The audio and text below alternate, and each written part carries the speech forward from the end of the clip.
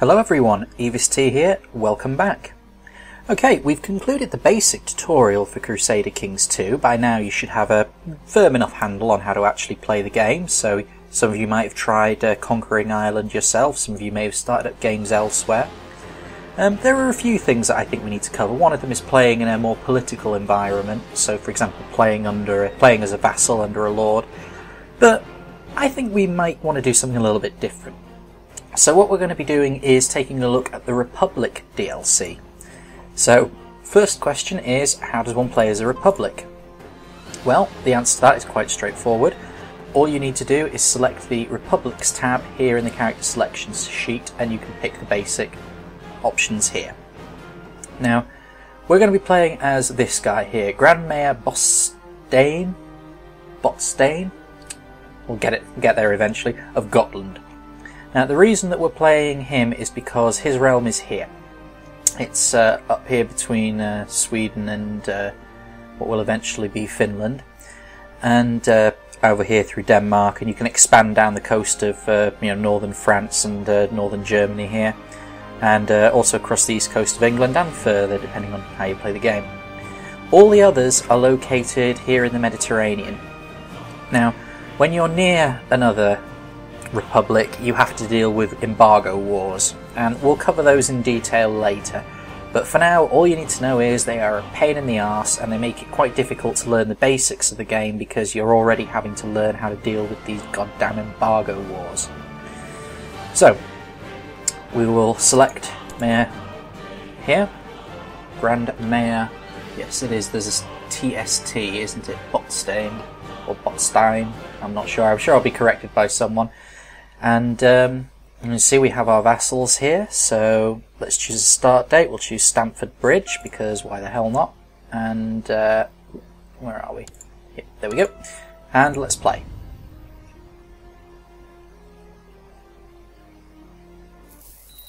Okay, for those of you who've come straight into this, i.e. those of you who already know how to play the game and may not have seen my original tutorial series, here's how I approach these tutorials.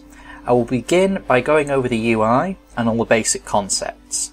I will then play through the game for a few hours to show you how those basic concepts are used and expand on some of the more intricate concepts as time goes by. So now you know how I'm approaching this.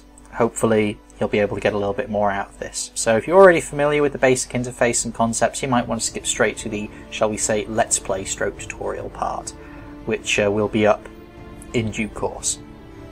Okay. So first of all, you'll notice that the UI has a nice little reskin, however everything else remains the same. Click your character portrait to bring up your character sheet and check your stats. You can click the shield here to check your domain. You'll use this screen quite a lot in fact, so you click your own shield there in the character portrait because it allows you to check your income and your expenses. And that brings us to our first core concept. The Republic is about money. It is about getting as much money coming in as you possibly can and minimizing the money that you need to spend going out.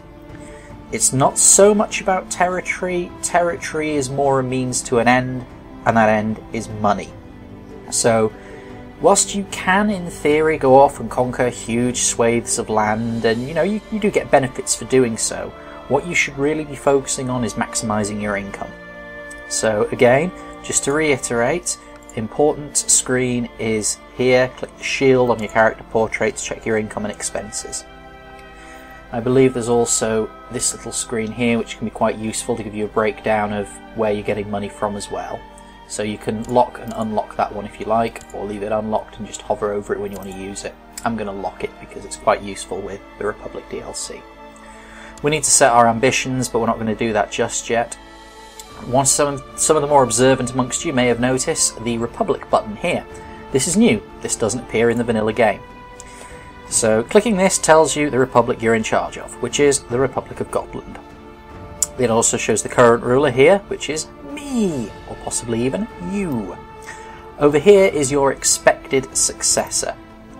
Now, how does the, shall we say, inheritance laws work in the Republic?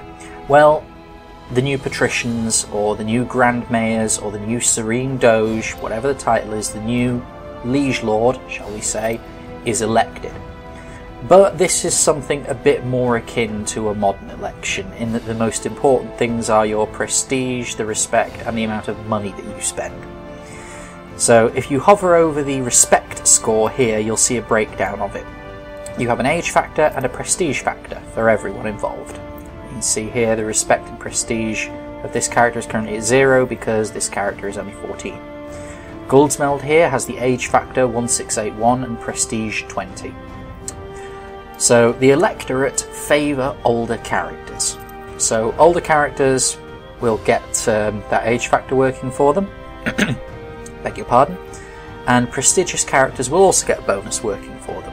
So it is always a good idea to make sure that your preferred heir has a title, preferably a landed title, but you can also give them honorary titles, because some of those will give them prestige over time. This one doesn't, unfortunately. If you hover over it, you can see that it'll give them a plus 50 opinion.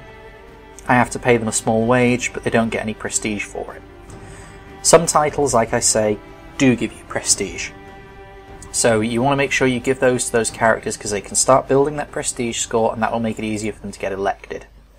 Now this is assuming that you want to stay in charge of your republic, because there are benefits to allowing someone else to take the reins for a while, but we'll get onto that in a while.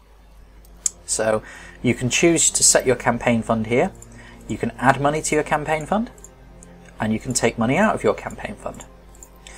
The only time your campaign fund is used up is when your character dies and the election takes place.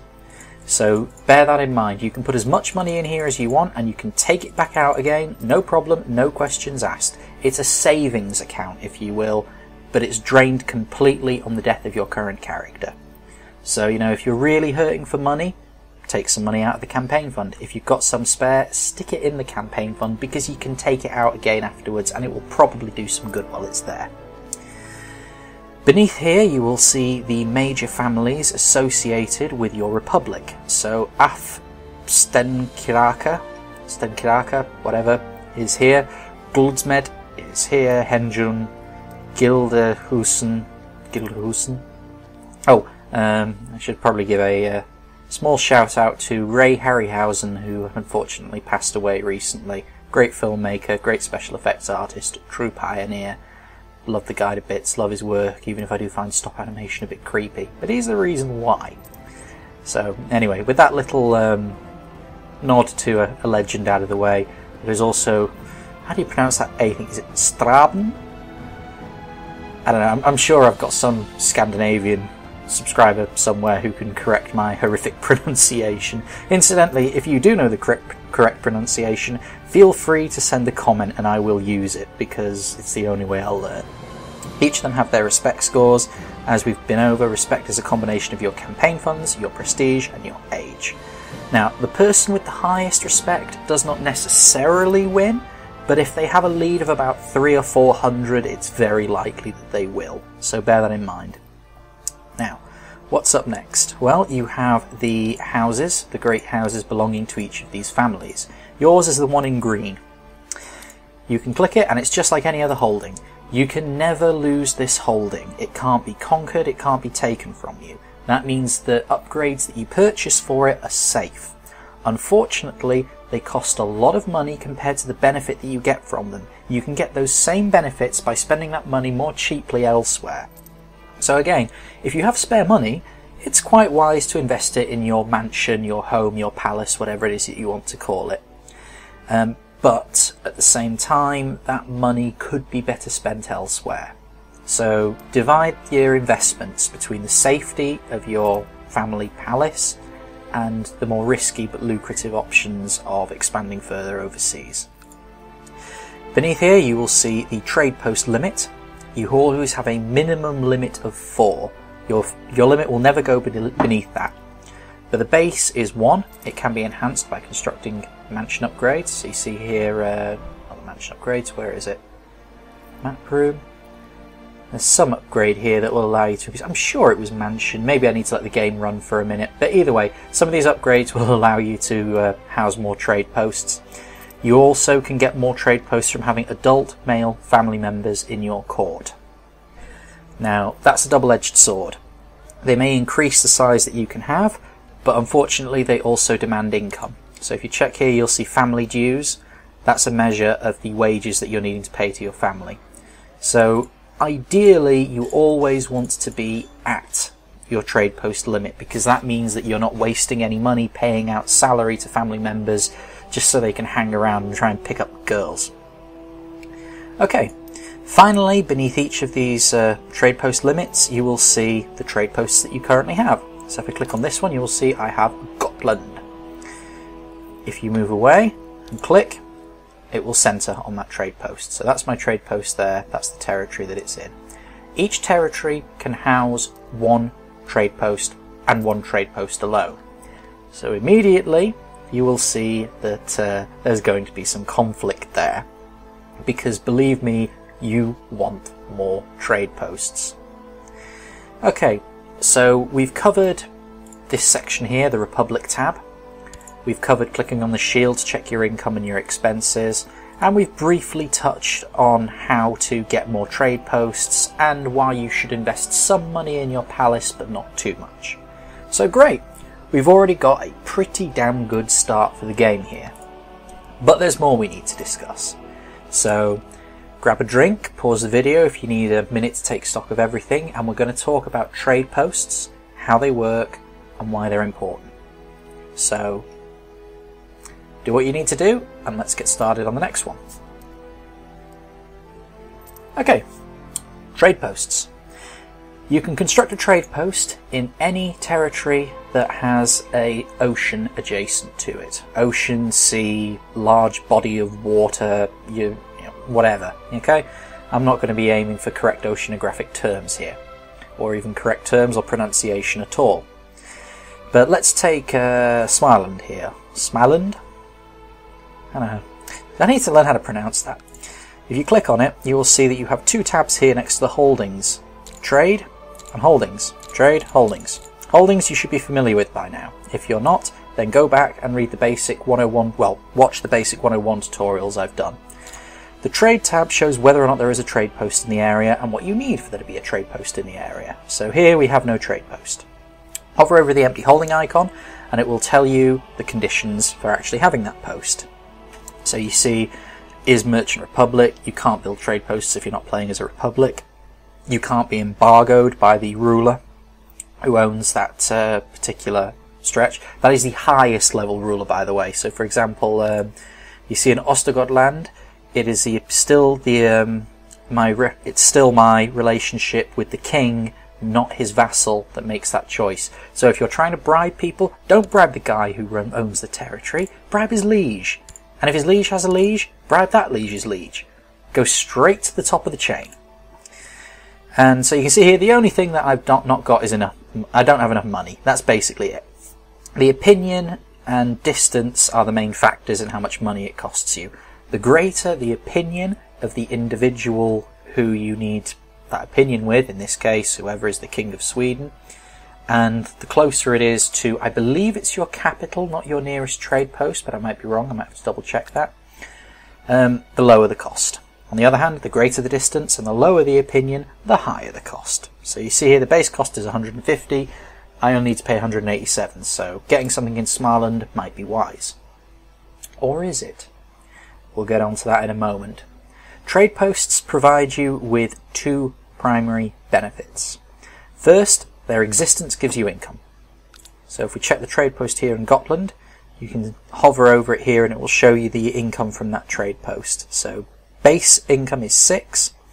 Get plus 15.1% bonus for its trade zone. We'll cover that in a moment. It's connected to the capital, which gives me a plus 40% bonus. And trade practices is a certain technology that I believe you can research. That gives you an extra 10% as well. So that's making me 9.9 gold a year, I believe. Yeah, you can see here, trade income, 9.9. 9.91 if you want to be precise, but you know, the decimal point is an inconvenience. Hang on a minute, I've got to take my dried frog pills.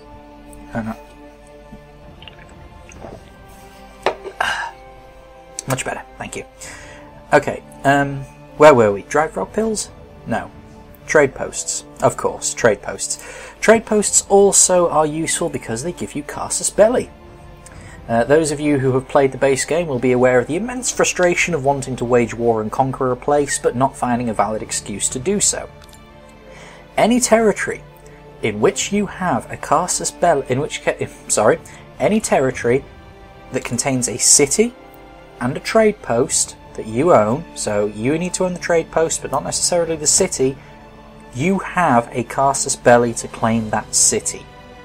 Yes, that's right. Merely by paying, in this case, 226 gold, I would have a casus belli to claim that city. Well, you know, that's nice, you know, that's not much, but, you know, what, is there anything more we can do with that? Yes, there is. If you own both the city and the trade post, you have a casus belli on the entire county. Yes, that's right. By building a trade post in Suomi here, and then pressing a claim and seizing the city of Turku, I could then press a casus belli on the entire of Suomi and add it to my own realm. This is why no one really likes playing next door to republics, because they tend to poach coastal territories with annoying regularity, because you can't stop them building the bloody trading posts unless you embargo them. And in order to embargo them, you need another republic to enter the war with. We'll cover embargo wars in a moment. But those are unique casus belli available only to the republic. So remember, when you're positioning your trade posts, their positioning, if they're connected to your capital or not, will affect their income. Their position relative to trade zones will affect their income. And you also need to consider whether or not you might want to use them to press a claim on cities in that territory as well, and possibly ultimately the territory itself as a whole. So, trade zones. Let's cover trade zones. Over here in the map overlays you will see that there are republic trade zones. So in this case you'll see all this belongs to Gotland. And then there are family trade zones. So in order to see the family ones, you first need to click a territory held by that relevant republic. So you can see here that these specific areas are trade zones held by those different families. You should recognise the names. Gildenhus here, Goildsmed there, Hengenum there, Hednum. Is that a silent J or does it soften the N? And Straben. I don't know if that's correct pronunciation or not, but I like saying it. And then there's mine there, the completely impronounceable one, which you can see has the glowing blue outline. So, a trade zone is a block of trading, shall we say, resources which are all linked. So in this case, this C acts for me as a linking element, this C acts as a linking element for Hejnum. Now, in order for you to have control of a C, you need to have more trade posts bordering it than anyone else. So if no one else has a trade post, this one lonely little trade post here gives me control of the Sea of Ireland. And if I were to build a second one, I would still have control over it. If someone built one here and I didn't build a second post, it would be contested and it would belong to no one. So that's pretty straightforward. Whoever has the most trade posts has control of that sea. If more than one person has an equal number of trade posts, and that trade post is the greatest number in the area, so for example, one family has one trade post, two families have two trade posts, no one owns it. It's got to be one clear winner. Now, what this means is that if I build trade posts in, say, Upland here, it will be connected to my capital because I own this trading block here. It will also form a part of one trading zone. So if you see here, the trade zone has a size associated with it. And if you hover over it, it tells you the number of trade posts in this trade zone, the number of trade posts in this trade zone that this is part of. You also have trade zone value. That improves with trade posts and cities. So let's say, for example, going back to Suomi here, I build a trade post there. That's brilliant. It's connected to the capital because it has an oversea route all the way back to the capital. If I then claim the city, I also get the city added to the value of that trade zone as well. So this trade post here in Gotland, that actually gets a bonus to its value because the trade zone it's a part of increases in value because that trade zone now contains a city. So bottom line, in a perfect world, all of your trade zones are just one big trade zone. You control all the seas along all the coastal areas with all the trading ports that you have. But you only get this bonus if it's your family. Owning the Republic does not give you a trade zone wherever the Republic is. It is only for those families. So you need to make the choice. Do you compete with other families for control of these zones? Or do you try to expand further where there aren't any currently existing families? And we'll get into that when we start playing the game, because both ideas have their relative merits. So, trade posts. The bottom line with trade posts, you build them. Depending on the number of trading resources within their trade zones, so trade posts and cities, they give you some income. If they're connected to the capital, they give you some income. And they are connected to trade zones. Trade zones, ideally, you want them to be as large as possible, encompassing as many adjacent seas and containing as many cities and trade posts as you can. And if you do that, your trade posts will be at their maximum effectiveness. As with any holding, you can also build improvements on these trade posts as well. And these will allow you to increase the value of the trade they represent, get some taxation from them, or add a little bit of defense, because these holdings, unlike your palace, can be taken during war. The good news is that the occupation of them has virtually no effect on your war score whatsoever, but the levies that you can get from them are useful. That said, most of the wars you'll be fighting with mercenaries. And this is again coming back to the original idea. The key element in this game is the money. So we're going to call this first episode of this tutorial to a close there.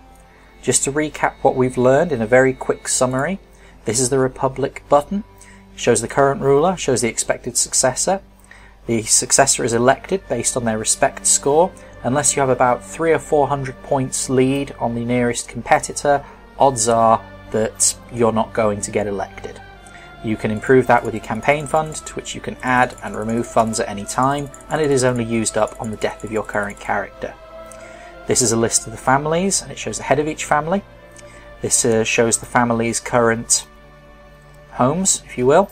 By clicking on it, you can build improvements for it. It's safe, but you don't get quite as good a return as you would investing that money elsewhere. Beneath that is your trade post limit. We've discussed how the trade post limit is calculated and the fact that it can never be lower than 4. And then finally below that is a list of all the trade posts you currently own. Trade posts can be constructed in any coastal territory. You simply click the territory, go to the trade tab, and you can then build a trade post, assuming you satisfy all the criteria. And the key one with that is usually money. Again, focus on making money. The existence of a trade post gives you a casus belli to claim any city that exists in the same territory as that post. Bear in mind, however, that if you're fighting that casus belli, it will be against the liege lord of that entire realm. So, for example, in this case, if I press to claim here in Upland, because it's easier to pronounce, I'd have to fight the entirety of Sweden. And in fact, I don't think I'd be able to do that because the King of Sweden is my liege. So, casus belli, then also if you have the city and the trade post, you have casus belli on the entire county, and you can seize the entire county. Trade posts are far more effective when connected to trade zones. To form a trade zone, you need control of the sea. In order to have control of the sea, you just need to have more trade posts bordering it than anyone else. Do so, and you can see your family's name over it in the family trade zones view.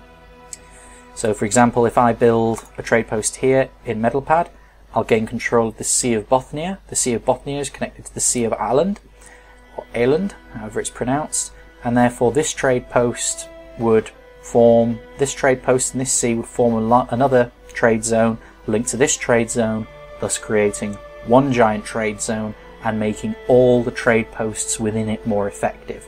So building a trade post here would not only get me money from that trade post, but it would also make this trade post down here more effective. And that's the basics. So it takes a little bit of time to get your head around, and often it's best played with an example. So join me next week. What we'll do is we'll actually start playing through this save, and I will demonstrate these concepts through example. But for now, I'm Evis2, signing off.